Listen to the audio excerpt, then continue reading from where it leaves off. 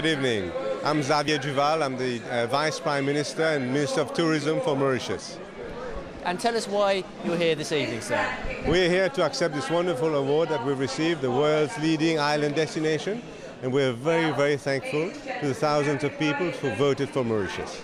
Of all the thousands of islands in the world, why do you think Mauritius has come out top? Well, Mauritius has a tradition of excellent and high-quality tourism.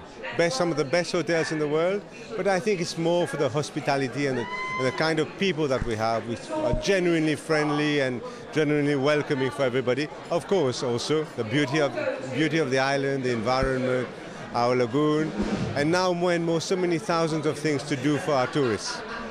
And how do you think winning the World Travel Award will help?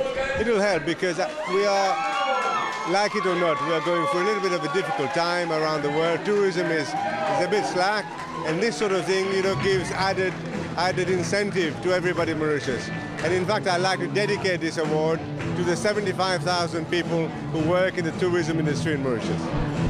Well, Minister, congratulations on the award. Thanks for your time this evening. Thank you very much.